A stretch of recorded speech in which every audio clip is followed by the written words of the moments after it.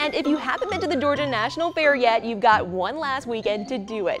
Tomorrow, there's one more live performance, Rumba Latina. Plus, catch all the animals, magic shows, and exhibits on top of the rides and all the food. It costs $15 for most people to get into the gate.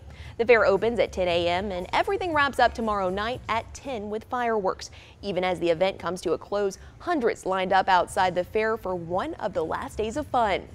We always come every year, and since it was canceled last year due to the pandemic, so I knew it would be a great time, and it's our son's first time coming down here. And as always, we love to see your fair photos, so let's check them out.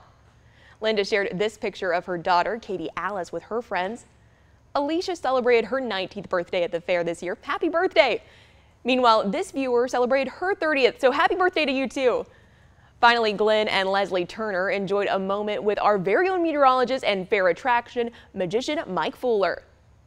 Don't forget, you can still make your way to the fair until tomorrow, and be sure to send us photos when you go. Text them to 478-752-1309. Again, that's 478-752-1309. Include your name, where you're from, and a little bit about what you did at the fair. And you might just see them right here on 13 WMAZ.